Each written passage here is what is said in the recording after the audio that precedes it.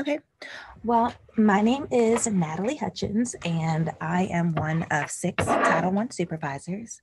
We each have our own program office that we supervise in addition to our school improvement plans and our schools that we supervise.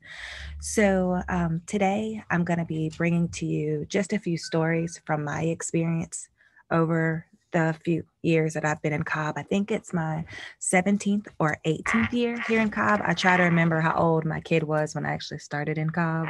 It kind of helps. So 17 or 18, something like that.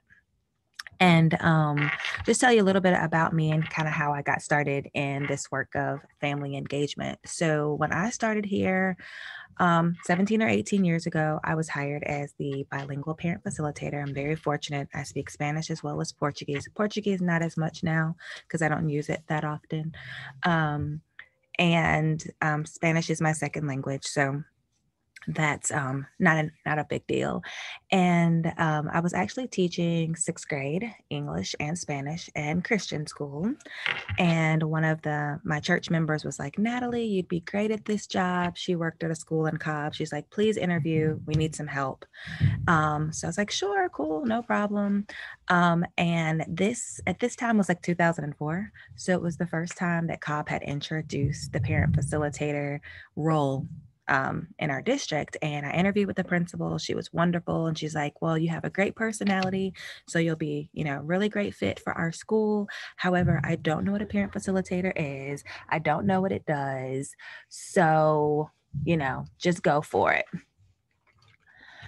So I was like, great. You can't tell a person like me who's super, super outgoing and energetic that here's a job description, just do whatever you want, because I'm actually going to do exactly that. I'm going to take it, run with it, and just make it amazing. So it was a really, really great and fun experience. Fast forward to 10 years, and I found myself supervising the 50 or 60 parent facilitators, of which the job responsibilities I used to share. So it has just been a really, really wonderful experience. And I'm hoping that today, my goal is really just to share some really practical stories with you of the experiences I have and how they've really been kind of shaped and molded here in Cobb and what things look like in regards to family engagement, and kind of pique your interest a little bit to some things that may be going on at your schools. So just to let you guys know, this session is being recorded. I did record the session from earlier. I'm not sure exactly where they'll land, but I'm sure they'll land somewhere, and we'll send you some CTLS posts to let you know. This is a conversation, even though you've done a lot today. I just hope that you keep your cameras on and that we engage, because we're going to have lots of breaks to really just kind of talk about what's going on in schools. I am one of those people that my nightmare is to be the old lady in central office who doesn't even know what a kid looks or smells like. So for me, I really try to stay close to schools. The kids, I love them to death. If you want to know what's good or bad or ugly about a school, ask a kid. They have no filter. They will tell you hands down. So I missed a part of this last year, but I actually always adopt a classroom. So if anybody has a classroom they want me to adopt, just let me know. But when I adopt a classroom, I'll either have like breakfast or lunch with the kiddos once a month, and I teach a lesson once a month, because that is what we are about at the district. We have to make sure that teaching and learning is happening at a very high level, and I don't want to lose that piece of my why. So if you have a classroom, you're like, hey Nat, come be my person, I would love to push in and love on your kids. So we're going to have some fun and really just kind of have a conversation. So nothing on this PowerPoint you'll have to take and have notes from and say, oh my gosh, what was on slide number 3? I can't remember. I wanted to highlight Castle for just a moment. And with Castle's 5 core SEL competencies, we're really going to focus on families and caregivers and how that we build relationships in the school. And when I think about adults learning with other adults, there are a couple of things that Castle really shares and exudes, and I'd like for us just to take note as we dive into our time together. The first is that SEL learning opportunities for families at home. Like, what does that look like? How can we contribute to that? And how do we partner with families? The second is partners in reinforcing the student's social and emotional development. We'll hear some stories today that we know that if our kids are not well and they're not taken care of, they can't learn. So I could have the best teacher with the most degrees in front of kids, but if that student is not safe and taken care of, then learning simply just doesn't begin.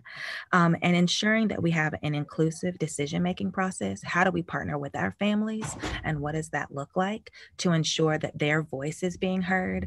I'm not a big fan of, I'm the voice of the people if you don't even know the people. Like, the people need to be the voice of the people, not one individual.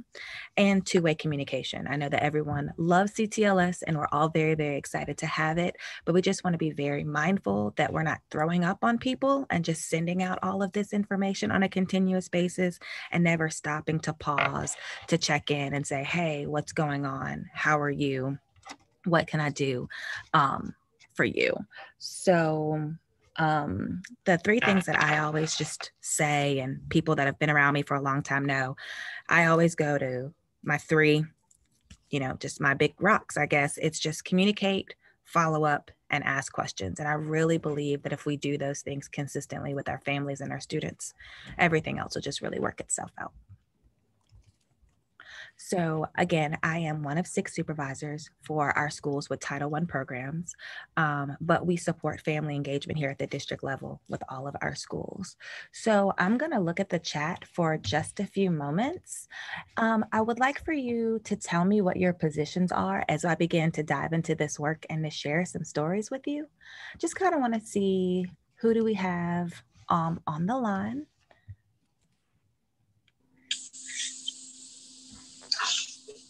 Teresa Snow. I'm the South Calverley Learning Center coordinator. Hello. Who else do we have? I'm Sherry Sutton. I'm an ELA and Title I. An ELA and ESOL teacher at Pebblebrook. Cool. Nice to meet you. I see Tita's on the line. She's the AP at Lindley 6. And is that LaShonda? Oh, yeah. I love my high school kids. 16-year-olds need to be kissed too. Yes. Hello, I'm Lysandra Dudley. I'm a special ed teacher, and also I'm going to be the department chair for MID this coming school year at Pebblebrook High School. Oh, nice. Well done. All right. I'm going to hold you to that. You call me and be like, all right, let's get it. I'm Christina Curtis. I was Read 180 and System 44 teacher pullout for 3rd, 4th, and 5th grade at Teasley on limited contract. So I'm waiting to see if I'm picked up again. Oh, yeah. I have been limited contract 4 times. It is no fun. I always make a joke and I'm like, I either doing something really, really good or something really, really wrong because I've been rifted 4 times. You guys, if you remember, like maybe 10 or 14 years ago when they were going through all that, I got another job. I was paid out of this pot of money. So they're like, let you go, let you go, let you go, let you go. It's a stressful time, but I'm sure it'll be fine. Hi, I'm Missy Shackelford. I'm the principal at Blackwell Elementary School. Nice to meet you. And I don't want to miss anybody. I thought I saw Melissa. Yeah, sorry. I have a toddler and a dog barking in the background. Muting.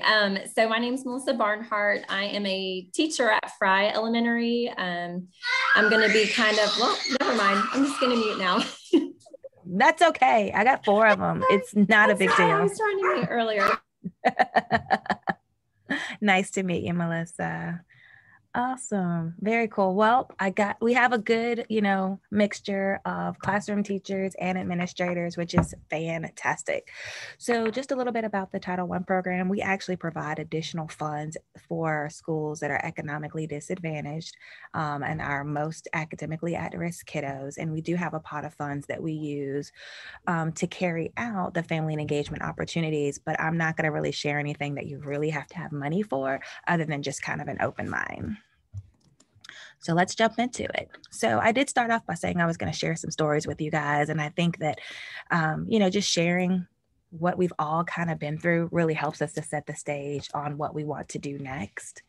So I want to talk to you a little bit about one of my students, Jocelyn, and her brothers. I started off, I let you guys know that I speak Spanish. So this was really interesting. Jocelyn was age appropriate for 5th grade, and her brother was age appropriate for 6th grade, but no one could really communicate with them. We were having some difficulty. So like they both ended up in like 5th grade for a second, and then we got them, like 4th and 5th, and we got them put in the right grades. Their background was they came from Guatemala. I couldn't communicate with them, which was freaking me out because I felt like, hey, my Spanish is pretty okay. My grandmother would not be this excited with me, but I should be okay. I'm good. And come to find out, they actually were from a really small rural town in Guatemala, and they spoke Quetzal. I didn't know that. So we just had so much going on, brand new kids, North American schooling. They actually had never really met their mother, even though they were like age appropriate 5th and 6th graders. The story was mom was young. She had the kids. She moved over to the United States. The grandmother kept the children until she was like in her 80s to 90s and just really couldn't do it anymore. So she literally like bought the kids a plane ticket and sent them to Marietta, Georgia.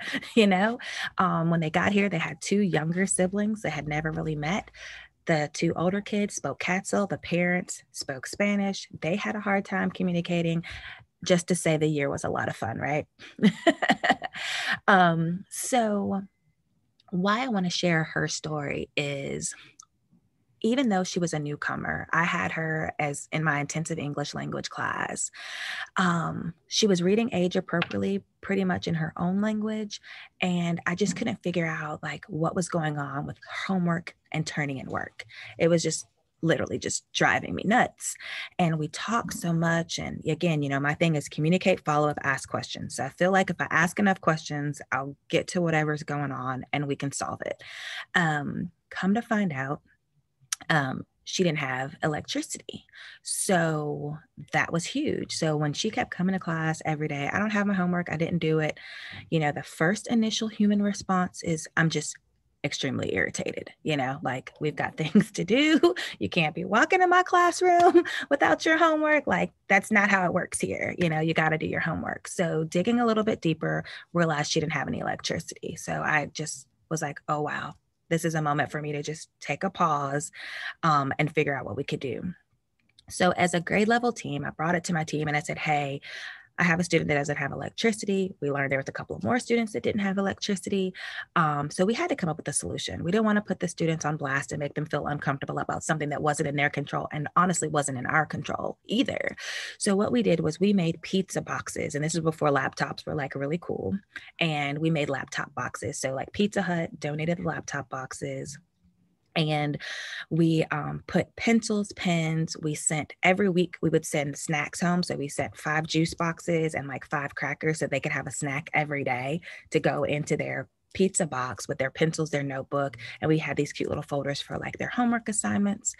And when I talked to Jocelyn about it, really, that was a strategy that we did for the whole grade level, but we really did it for her and a couple of other students because we were like, take your box outside, go on the front porch where there is light, do your homework. We had to give the kids a strategy to get the things done that they needed to do because inside of the home, it was pitch black. She lived in a trailer that's right around the corner from our office where we are now. And she lived there with 3 or 4 other families. So can you imagine like a 1.5 bedroom trailer with a half bath with like 12 to 14 people living in it?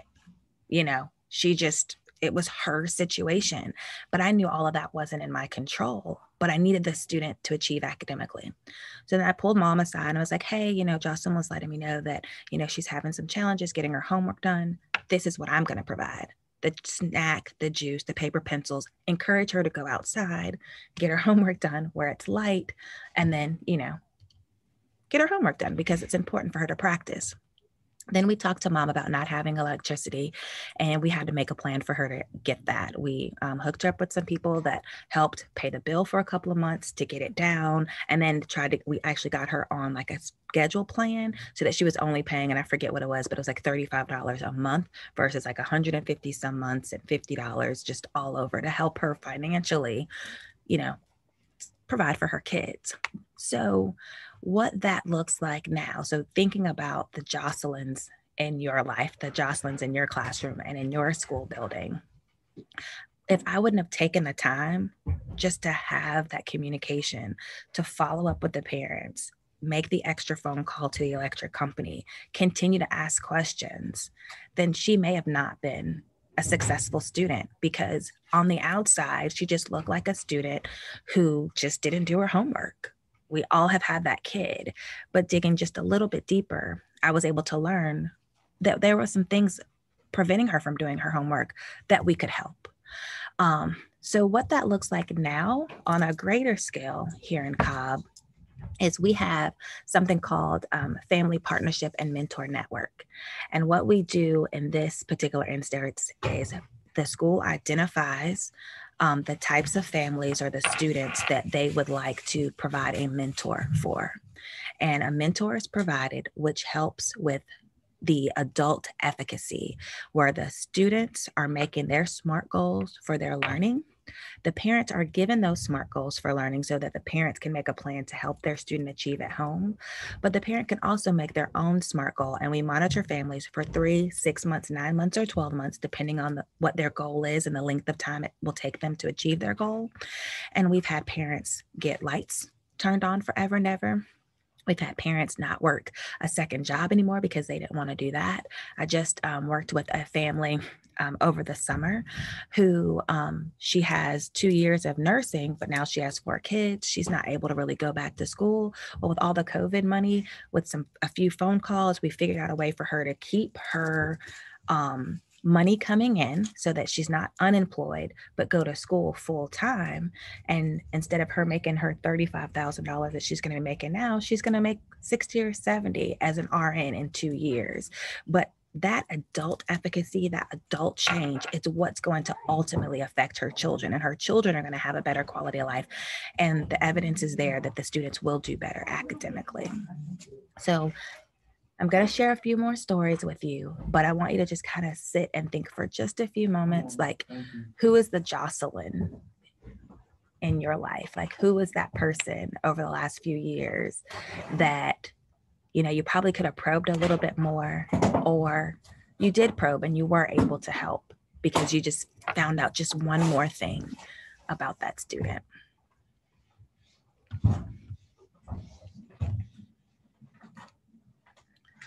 The next story I want to share with you is a middle school story. And this is Marisol. She is from Honduras. And she was a student of mine, middle school. And she had very low attendance, like just kind of came to school whenever she wanted, in my opinion. And at that particular time, we had a lot of girl fights. I don't know what was in the water that year. It was just like, every day it was some girl fights somewhere. So as a teacher, I'm like, that's the counselor's thing. I'm not getting involved with that. That's not for me. But it was affecting my classroom. The drama never stopped. And I thought, okay, Natalie, just ask the kids what's going on. So Marisol, being the ringleader, I just went to her and was like, hey, you're in the hallways literally every morning. You're either not here or you're in a fight, or someone else is in a fight and you're commentating the fight. Like, what can we do? And I said, so I invited her to my classroom and I said, just do me a favor. I don't know what's going on, but I'd like to hear from you about what's going on, because maybe there's something we can do together. I don't know. So when you get off the bus in the morning, I want you to just get your breakfast. I'm going to get my breakfast. This is what time I'm here. And we're going to have breakfast in my classroom. every morning, just like until you just are tired of not looking at me anymore. And she was like, fine, Miss Hutchins, whatever, you know, fine. Well, she started coming to my class for a week, 2 weeks. Then eventually I had like 3 girls, 5 girls, 12 girls, 20 girls in my classroom that used to all be in the hallway fighting. And when a safe space was made so that they could stay out of conflict and stay out of trouble, they had a safe space. They started communicating with each other, talking about things they didn't like, what they did. I had some norms. I was like, listen, as long as you're not fighting or cussing each other out, what happens in this classroom stays in this classroom, kind of thing. And they were very, very successful. That year, our discipline decreased greatly overall in the school, just because a couple of kids were getting what they needed emotionally. Her attendance was better. She wasn't coming to school because there was a lot of bullying going on, talking about her clothes, her hair, just different things like that. But once all of the students started to communicate a little bit better, and even though they weren't best friends, they were still forming some bonds, a lot of the bullying decreased as well. So at first, I could have just looked at this student and been like, all she wants to do is get in trouble, cuss and fight, you know, but I decided to just slow down, communicate, follow up, ask a bunch of questions. So what that looks like now is that breakfast club eventually turned into a school-wide breakfast club. And in our district, we are launching this year our first cohort of the Harvard Family Dinner Project. And basically, the Harvard students have done a lot of research, and their family dinner project is pretty epic. It's really cool. And what it does is it teaches parents how to have conversations with their students over a meal. And I don't know if any of you guys are like me, but I still have dinner with my kids all the time.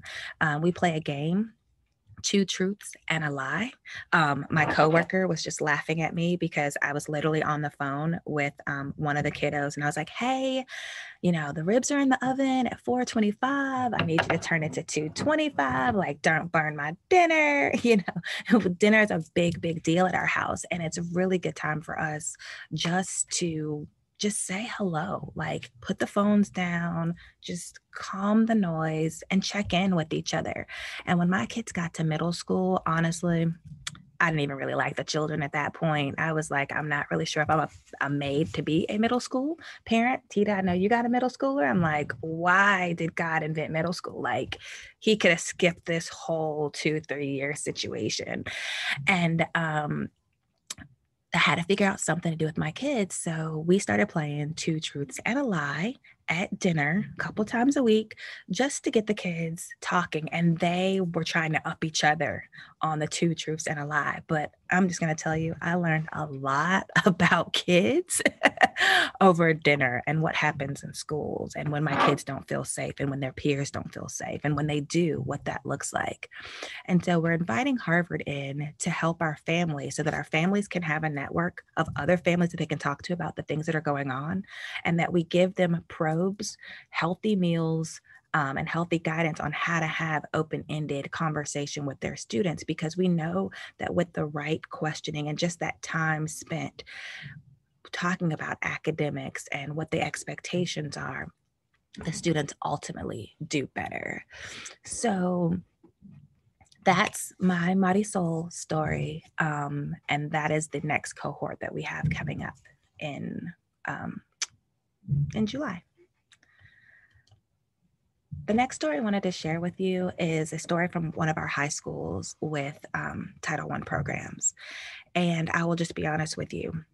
I don't know how else to say it. I know this call is being recorded, but the econ scores, let's just say we're in the tank. You know, and we're just trying to figure out, like, what the heck is going on with econ? So we're writing down all of our challenges, and we're like, okay, well, econ is only a semester. The high schools are on block. Take econ the beginning. You don't take the exam to the end. Like, there are all of these nuances. Then I said, okay, we sat with the teachers, we sat with the coaches, and then I said, well, let's bring some parents in because the parents probably have some insight. So we brought some parents in that had already had their kids go through econ and was like, hey, how was your experience? What is it about? And everyone had a different picture of what econ looked like. The teachers were like, the kids just can't remember the information to take the test. We're staying on block. And then the parents were like, well, one of the big issues is that the school does 4 projects a year. The projects are 20% of the grade. And the projects had horrible grades. No one was turning them in. So we had a bunch of like spaghetti kind of ideas going on. Well, what we ended up coming up with was, all right, let's just try this. And I really felt this pain as a parent myself. I tell people all the time, I'm a Title I parent. I live in a Title I neighborhood, and my kids go to Title I school. So I live my job. I know what that looks like. And honestly, I hated it too. My kids were in middle school. And I mean, one year, both of the kids, they had projects at the same time. And I was spending more than $60. And one parent said it, spending $60 every 6 weeks or 9 weeks to go to Home Depot to buy light bulbs and switches. And honestly, the teacher looks at it and then she puts that stuff in the trash. If you are serving students and financial responsibilities are already a burden, it's not fair for us as a district to put an additional undue burden on parents. It's just not fair. So the students are acting all big and bad, like, I just don't want to do the project, but then the parents aren't purchasing the materials for the project. So you see how like everything was just kind of on top of each other. So what we ended up doing was we sent out a schedule that said, here to the parents, here are when the projects are due. Here is the list of materials for the projects. But we went a step further and we actually purchased every single thing that the parents would need for the projects. We had a translator come, and we had one of our expert history teachers or social studies teachers teach what we needed to do during our family engagement nights. Now, this is econ, so you're talking 10, 11, 12th graders. We had, I think, 126 kids maybe enrolled in econ. Everybody's parent came. Honestly, everybody's parent came. And people were really shocked. And I'm like, well, I'm not shocked because we identified a clear problem and we're helping people to solve it. People will come when it's important to them. They're not going to come to school to read a book with their kids. They can do Really that quick at home. question. Did you offer it like at different times during the day? Was it offered on Saturdays, or was it just one time in the evening? How did you schedule that? It was just one time in the evening. You're at Pebblebrook, right? Yes. So it was, so we offered it one time in the evening, but we have a parent facilitator at the school. So if anybody wasn't able to make it, she would meet with them one-on-one as needed. So we just ensured that everybody had an opportunity to get. And thank you for just bunching in because I can't see that, and that's fine. Yeah, no, and here's another question with that. So I know, and this is a wonderful idea. I hadn't even thought about that. Of course, we're all struggling with different ELC test scores and stuff. Mm-hmm. If you need supplies for your students like that, do you have to do it like a year in advance where you say, these are the things we need? Or does the Title I department generally have a little bit of reserve for supplies? Well, we don't keep any reserves at all. We give 100% of our budget to the schools. So you would just really need to talk to Dr. Giles about those needs and what you're seeing that kids need. To switch, just another thought about that. One of our other high schools, the calculators are like $100, right? Those TI whatevernesses that they have, like $120. Well, we trained the teachers on how to use the calculators. And we also did a parenting class for the calculators. And every parent that came to the class got a calculator for their student. But that was something that school put into their budget because it was so important for the kids to have what they needed to do the homework. Yep. And when we started off with the econ, people were really just floored by the number of people that really just came. And I was like, I'm not surprised because you're giving people what they want. And I would just put it in the chat because I just want to see what you thought. When we started, remind you, econ, 20% of the econ grade was these 4 big projects that they had to do, right? So they only had about 33% of their kids turning these projects in prior to our intervention. What do you think the percentage was at the end of the year? Like after 80%. all 4. How much did you say, Sherry? 80%. Okay, Sherry's got 80. Let's see. Melissa says 80.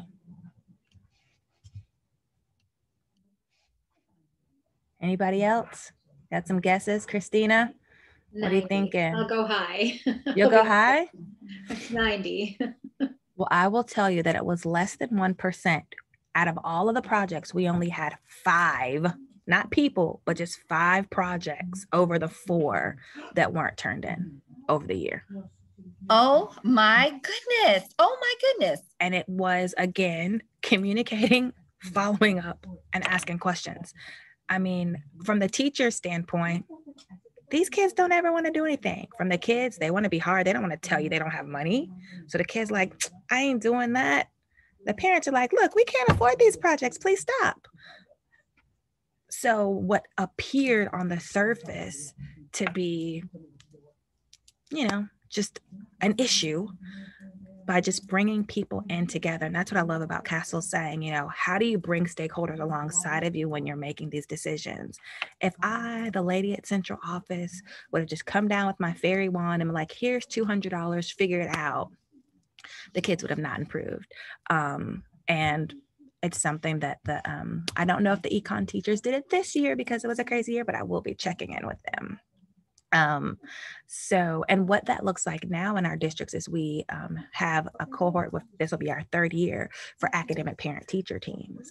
And what the academic parent teacher teams does is it looks at the grade level standards or the course standards, depending on, if you're middle or high. And we meet with those families 4 times a year, and they are getting specific strategies on what their student is missing. So if it's, say, a writing standard, they are shown a portfolio of where their kid ranks in the class. We always have a ghost kid at the top because you don't want your kid to be the smartest kid in the classroom.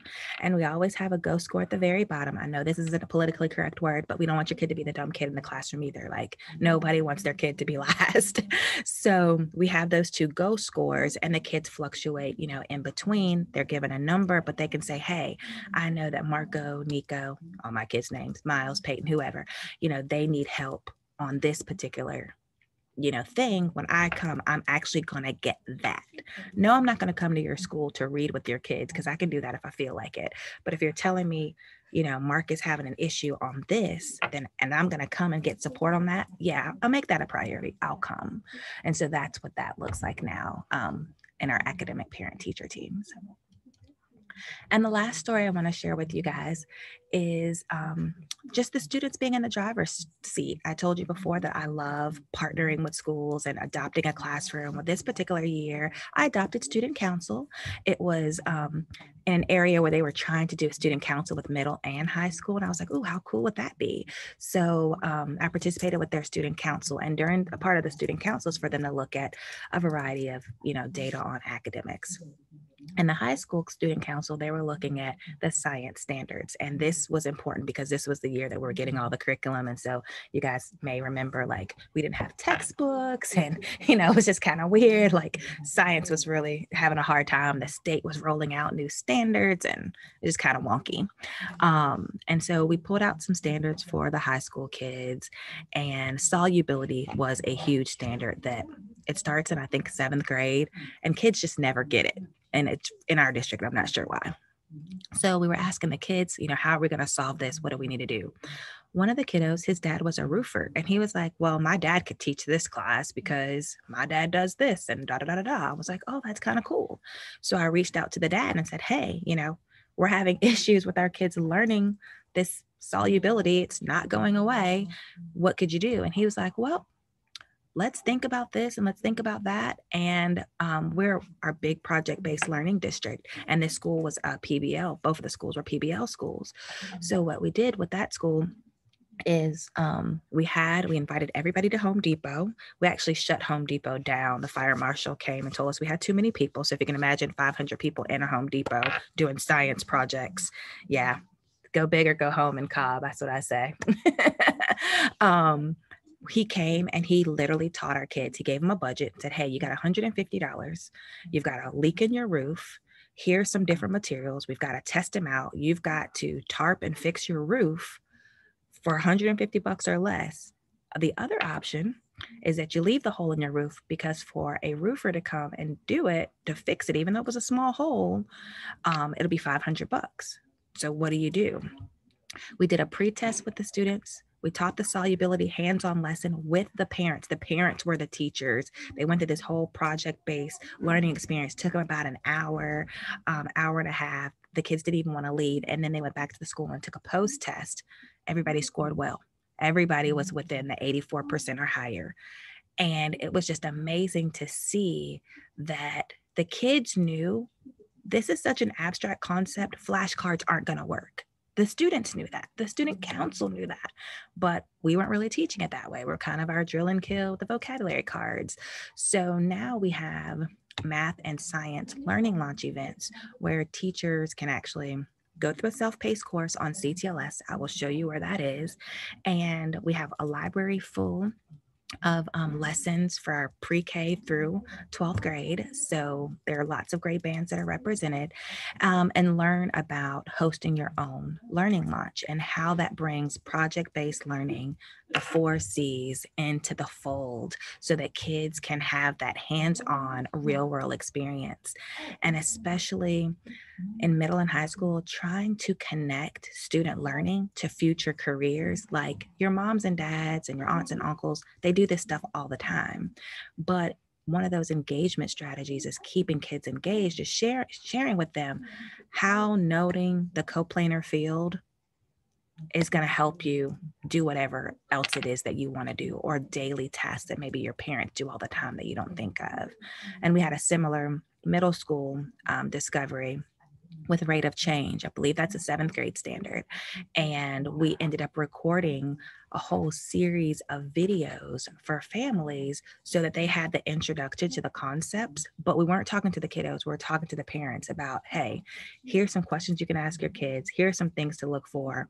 Here are stories that you can talk to your kids about when you're driving in the car about rate of change, so that they can have this in their mind, like, what is it about? And we gave them different scenarios in that video so that they could just be in the car, be in Walmart, wherever they are, and they could just talk to their kids about the real world pieces to that, and helping the kids do better academically. So this is actually a picture of Jocelyn. I found her on my Twitter. That's a shame. I've had Twitter since like 2005 or something. I didn't even realize it was that old. So I want you to just kind of think about your why. And people say that all the time, but I really did share with you a few of my whys. Like, the kids are why I do this. I love it so much. I could not imagine, doing anything else. And this is a moment when we can unmute our mics and just have a conversation, because I want to ask us a few questions and kind of hear from you what's good, what's bad, what's ugly going on in the world out there, and see how we can help. So we talked about the importance of building relationships and how maybe something that seems like an irritant, if we dig a little bit deeper, we could, unearth what's really going on. And I wanted to ask you guys, in just an everyday conversation, what does it look like when families are involved in their children's education? Like, what does that look like to you guys? Well, hi, I'm Missy. I'm from Blackwell Elementary School. I'll jump in if it's okay. Yeah. We're not a title school, but we're always on the cusp. I mean, we have around 45% free and reduced lunch. And so, we're probably never going to go title, but we're also never going to be in that,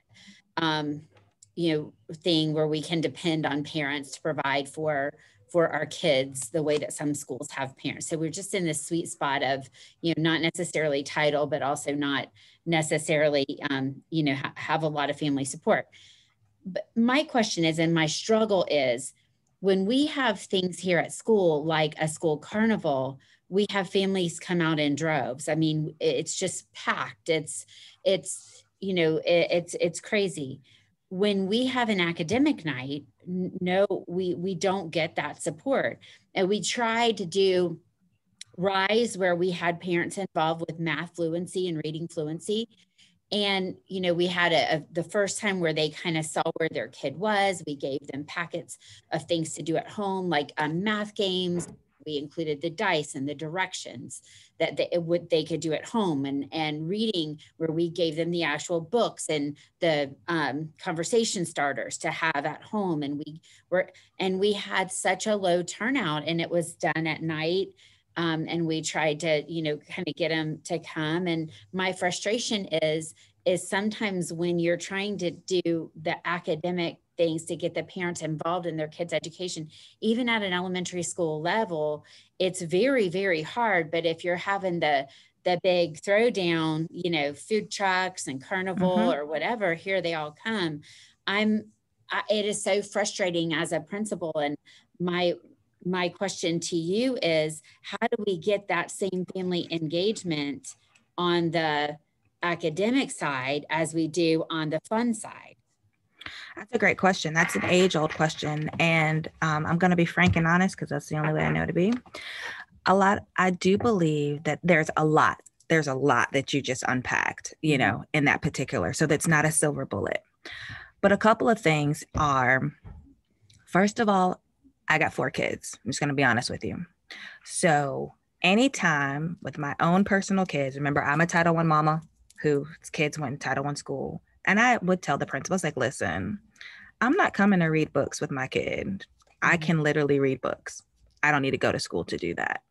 But if you called me and said Marco was having trouble in X and I needed to be somewhere so that it was specific for him, because I honestly don't care about the rest of the kids at your school.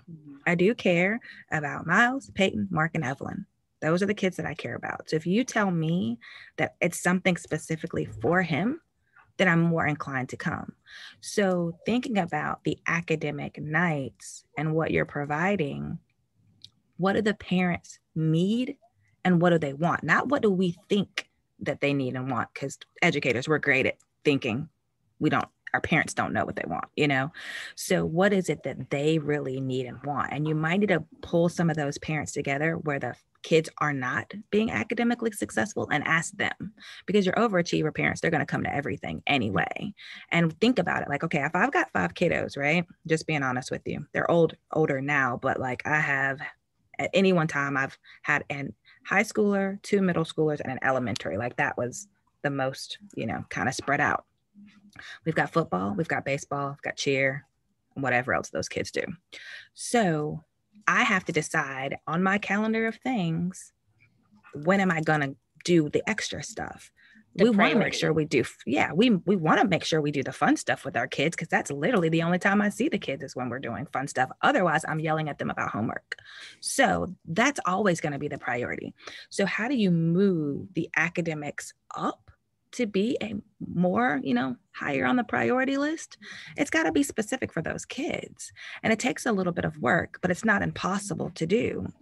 So think about your whole school, and then think about those kids that you would identify being the most academically at risk. Who are the kids who haven't made the gains for a year or 2 years? Who are the kids, and you've got to ask your teachers, like, who are the kids that are just silent and compliant that maybe we haven't tapped on? Whose parents have we, not this year, but think about last year, whose parents have we never seen? They're 5th grade now, we've never seen them, and the kids are struggling. How do we make a plan to reach out to those parents to say, hey, what do you need? And 2 interventions kind of come to mind that aren't like really they don't cost a lot. One of them is with the academic parent teacher teams, which sounds a lot like your RISE, is if you say you had RISE with 3rd grade, and I know Blackwell's got what, 800 kids? How many kids do you'll have? Like 730, yes. Yeah, I'm pretty good with the numbers. Yeah. So, okay, you've got 730 kids. You're going to do this with 3rd grade. You have 130 3rd graders, right? Yeah, we want to invite all 130 3rd graders, but out of your 5 or 6 teachers that you have teaching that grade level, if they gave you a high five and said, here are the 5 that we want to make sure come, Is it more important for us to have the numbers, or is it more important for us, for the 25 kids in third grade who are suffering, to make sure their parents get what they need so that those students' academics will pull up? And think about that and the quantitative value of how that trickle effect is, because those parents have other kids. And if they get into the habit of, hey, I'm going to learn how to do this game with my kid, but then they also need to have that commitment part. If you give me the resources in the bag, when am I turning it back into you? Where is the list that I had to sign off that I had to do it? And when am I going to get more stuff? So if they're having, say, hey, the caveat is when you come, we're going to give you this game to play. We want you to do this for 2 weeks, 2 times or 3 times a day. Here's a sign-off sheet for him.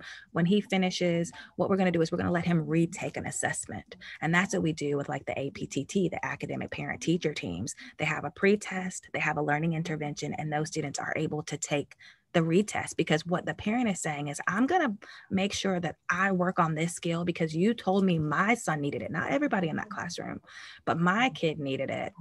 And so I'm going to work on those, and he's going to be able to take that retest. And when the parents start seeing that kind of a partnership, that ebb and flow, they're just more inclined to come. But they're not coming for the general stuff. You're at the bottom of the priority bowl.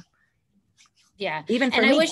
I wish it wasn't that way. I wish that, because, I know our teachers put a lot of time and energy nights. And so I wish it wasn't that way, but I think you've hit on something that I'll think about, and that we'll do is, it doesn't, the nights that we have, the STEM nights and the math nights, that's great for the whole school, but for this true academic, not just the gameplay, but the true academic, it really needs to be focused on the kids we want there. And it doesn't for the whole school. And I think we try to say, I would rather skip a night for the entire school if I could get the 25% that I need. You know what I mean? Like, I'm not their plates. We can take something off their plates, but I certainly would love to have a day where we get those 20, and just a phone call from the teacher that says, hey, this is specifically for you and your kid. That I think would go a long way than just a flyer in a notebook. And it really does. The schools that we have that really just have a group of parents, like, who are the people that we want? Who are the kids that we need to move? Like, who are they? You've got to identify them. That makes a lot of sense. And go out of their way. Because I will tell you, my daughter, I felt so bad. I'm a horrible teacher parent, just letting y'all know, just totally honest. She didn't read till she was like in 2nd grade. It was crazy. And she was like, my brothers will read for me. I don't need to. I was like, girl, you actually have to read on your own. She's like, why? My kid did not read forever. I just didn't read forever. Yeah, and she was in read. I had to put her in read 180. And I specifically had to go to, her teacher was like, hey, and everybody knows me because I told you I had 4 kids, right? So they've all been at the same school. So by the time they got to the last one, they're like, this isn't our normal phone call to you, but we're going to need an intervention. And when they started telling me I had to come and do things specifically for Evelyn, it moved immediately up to the priority list. If it were my kid too, I would, if they said, look, Sammy needs some specific help, we need you to come to this night, I would be there. So yeah. Okay. Great advice. Thank you so much. Yeah, no problem, Missy. Another idea, I don't know if this helps, Ms. Shackelford, my previous school used it as well. We switched it from nights because it was so difficult for everybody and their families to get there. We rotated them through lunch sessions. So it's the idea, nice. We do, you do, and we just kind of shifted, and everybody kind of just, for lack of a better word, sucked it up, but we were all there, and they could find babysitters maybe easier during the day. And then we rotated them through lunch. So the parents got that segment, and then they worked with their child. So their child could show them exactly where everything was and what they did. And then they could choose to eat lunch with siblings or whatever. So they made contact with other grade levels at the time or whatever. But when we switched it from evenings to the day, we saw a little bit increase in attendance, just for a different idea. But that was my previous district. So. And we have had some tremendous success with Zoom and Teams, because parents are like, look, I don't have to get in my car and take 3 other kids with me to do something for 45 minutes. We've had tremendous success with like APTT packaging up everything, sending it the night before on the bus with the student and being like, do not open this bag, it goes to your mama. And them having everything that they need at home to play the game. So sorry to interrupt. I'm loving this idea. We have quite a few students that are dually served with our population. We have a lot of ESOL special education students. And some of them are, they struggle in many different ways. So I'm loving what you're saying about targeting them and saying, and not targeting in a negative way, but really identifying. Identifying them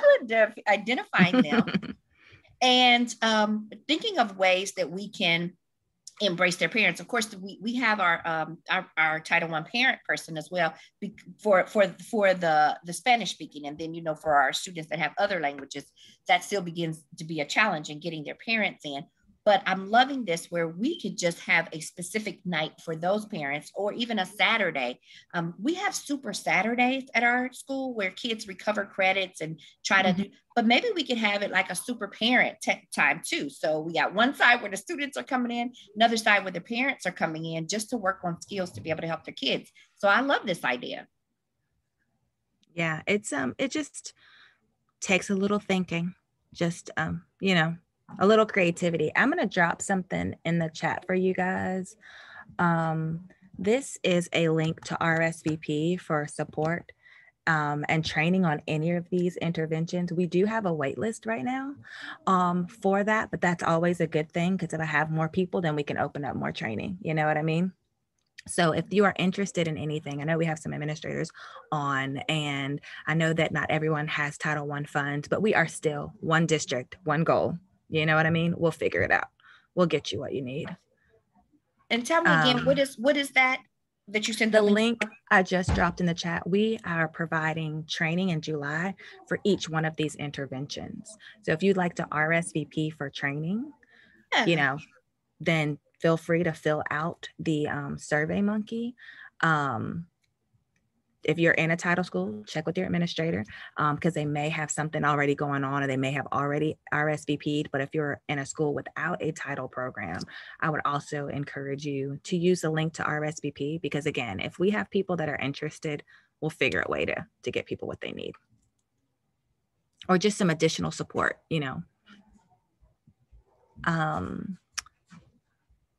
So even though this next slide talks about the challenges and contributing factors, I appreciate you saying this, Sherry, but what resources do we have out there for like our non-English speaking speakers and our students with disabilities and our various grade levels? I will tell you, with all of the interventions that we have and things that we try to kick off, we ensure that there is an ESOL teacher involved. So they're looking at all the materials, they're looking at what we're giving out and we're passing out. There's also an SSA who partners with us to ensure that they read through our lesson plans, especially with those hands-on lesson plans with like our Learning Launch challenges, because things I didn't really think about. We've had to order weighted jackets for kids that, are going to be there. They've had to get slate boards and certain pencils.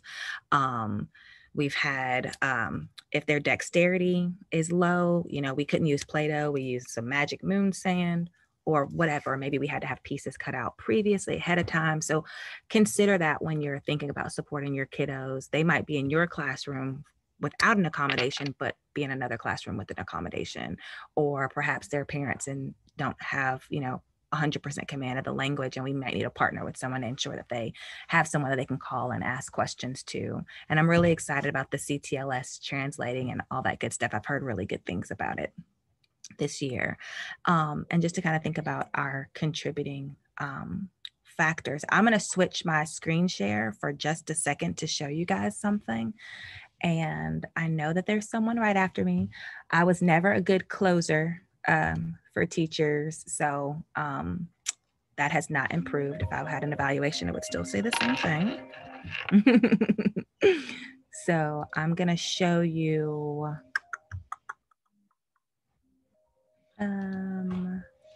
not this desktop number 2. And I'd like to show you, if you were interested in the science or math challenges and you go to CTLS and you click on professional learning. It's so much stuff on this page. I would just type in the word launch. I don't know if you're are you sharing your screen with us? Yeah, you can't see it? No. Oh, sorry. It's because I have 3 monitors. My bad. You can see it now. Awesome. It just clicked on. My apologies. I went to professional learning on CTLS, and then I just typed in the word launch, and it will bring up the Title I Learning Launch. And this course is a course that's been up for a couple of years. Anyone can participate in the course. There are 4 modules.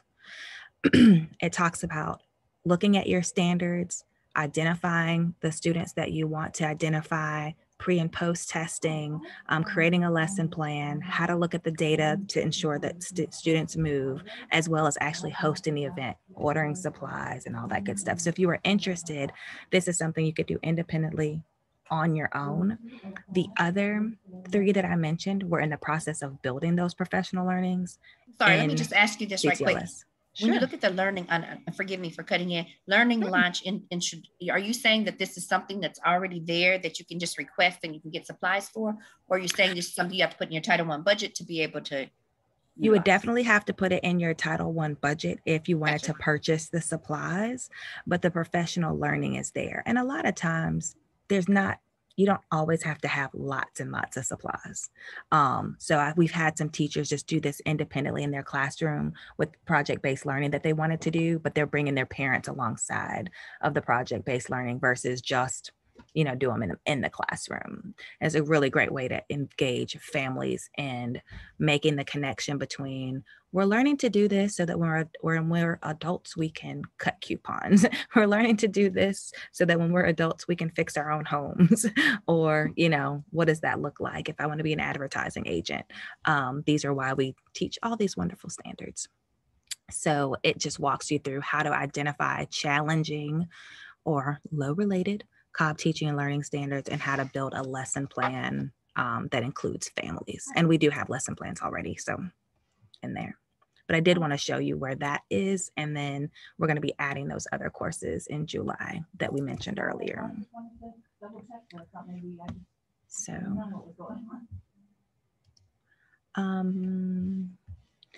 well, that was really it for me. I appreciate you guys being here. I just wanted to, share some of the experiences that I've had and with a variety of different teachers, and hopefully you walk away with a little something. And if you need me, you know how to reach me. I'm here from 7 to 5 at least all summer, right? Here every day. So if you have more questions or if you want to say something for the good of the group, I would love for you to. Thank you so much. You're welcome. Very informative. Awesome. Thank you. I'm going to drop the evaluation in the chat, and that is all for me.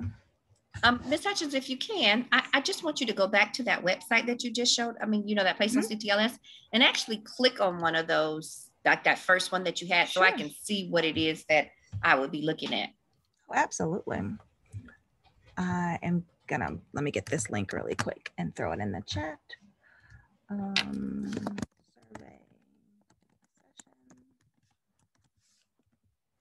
And I'm gonna share my screen.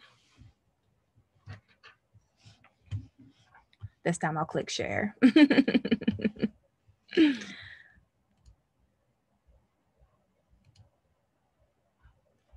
So in each one of these modules, we have some directions, and you have your module resources and my contact information. You will go down to the assignment tab, and you'll, take the assignment, and then the assessment tab is where you we don't have assessments on this one. Sorry, I have just so many courses. So let's go into the assignment, and with each one of these, if you want, I'm going to stop sharing do you have 15 more minutes, or are you ready to go? I don't know about anybody else, but I have 15 minutes. Okay, cool. I'm going to stop sharing 1 second, because what I'm going to do is I'm going to add this sound, and let you watch like one of the introductory videos so you can see what we're talking about here.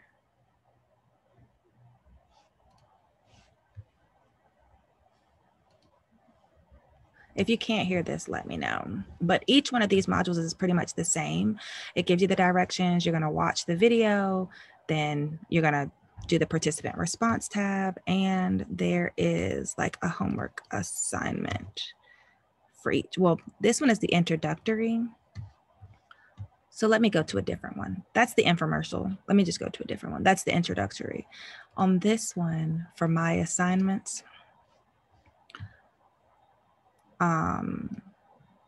you actually have your form that you're going to fill out. So each one of these, like this talks about the lesson planning, you actually will have the, when it comes up. And these are all PDF editable forms so that you could actually go through the course. So this is what your Learning Launch Teaching and Learning Guide looks like. And so each one of those it goes over the forms, what you need to do, and all that good stuff. So I'll play a little bit of it. And when they're not long, they're like 4 minutes, but if you're tired of listening to it, just be like, okay, turn it off. I'm good. Welcome to the Learning Launch course Module 1. In this module, you will view an actual Learning Launch, review your school-wide data, and explore the components of the Teaching and Learning Guide.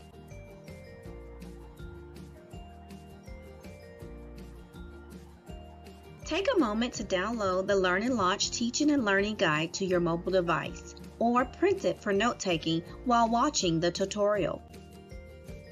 Before we begin the tour, I ask that you consider 3 to 4 teammates that you would like to partner with you as part of the Learning Launch lesson planning team. This team will view your grade level or school-wide data. You may wish to invite them to participate in this tutorial as well in order to gain first-hand knowledge of the Learning Launch design and expectations. You will now view an actual Learning Launch. This Learning Launch was planned and executed with Office Depot. Grab a writing tool and a sheet of paper. As you are viewing this Learning Launch, jot down 5 verbs that you would use to describe what you see in the video. Enjoy! Office Depot is committed to learning, so when the Cobb County School District wanted to engage families in their students' education, Office Depot listened. It's been really challenging getting both parents and students to come back into the schools for different math and science nights. We started thinking about the retail stores and how we could utilize the Office Depot, Office Max retail stores. So just shifting our mindset a little bit to saying, well, why don't we take learning where the families are instead of complaining that the families don't come see us. All leading to this family engagement event held in a local Office Depot store, drawing hundreds of people to work on interactive lesson plans at various age-appropriate stations. This is a great location, which is really the center of where a lot of our schools are. So they're loving it because we're doing it on their terms in an environment where they're most comfortable. A learning environment Office Depot's education experts collaborated with Cobb County to create. Office Depot decided to provide some real-world challenges for our students and show students that the things that you learn in school, people use it every day. So some sessions will deal with maker spaces where students will be creating their own types of products. They'll be looking at furniture to go into a collaborative space. We're providing them with the resources, and then the teachers are coming in and backfilling to make sure that everything lines up with the curriculum, while also providing an interactive environment that engages students and families. The parents get a chance to actually work beside the teachers. It's a very strong component of education. I'm seeing people from parts of the county that I usually don't get to see, parents that I usually don't get to talk to. We got to work and collaborate together, and that was really, really an exciting thing. And it's an excitement Cobb County and Office Depot will continue to share, collaborating on more of these events aimed at engaging families and improving student achievement. I actually just believe that you need to partner with people who are able to provide the tools to help you in the classroom. The great thing about Office Depot, they are thinking critically, they are taking on challenges, they are working collaboratively, and those are experiences that we are trying to simulate in the classroom. So it's simply a symbiotic relationship that really, really just works.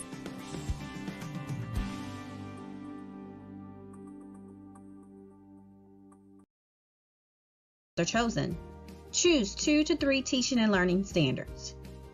Earlier in the tutorial, we asked that you download the Learning Launch Teaching and Learning Guide. I didn't realize I was on mute. So you know what? I was going to say something, but I was like, maybe she's not talking to us. Okay, I think I'm good on this. Yeah, so I was just saying, it just walks you through each one of the it'll walk you through how to go through each one of those guides. So you're never left on your own. If you have questions, you could always reach out to me. But this is one of the things that, you know, it just walks you through every single piece of it. Okay, so, well, very good. I appreciate you. Thank you so much. Yeah, you too, Sherry. I have to come by and say hello. I would love when we get back into buildings. I would love for you to do that. Thank you again. Okay. You're welcome. Have a good afternoon. All right. You too. Bye. Bye.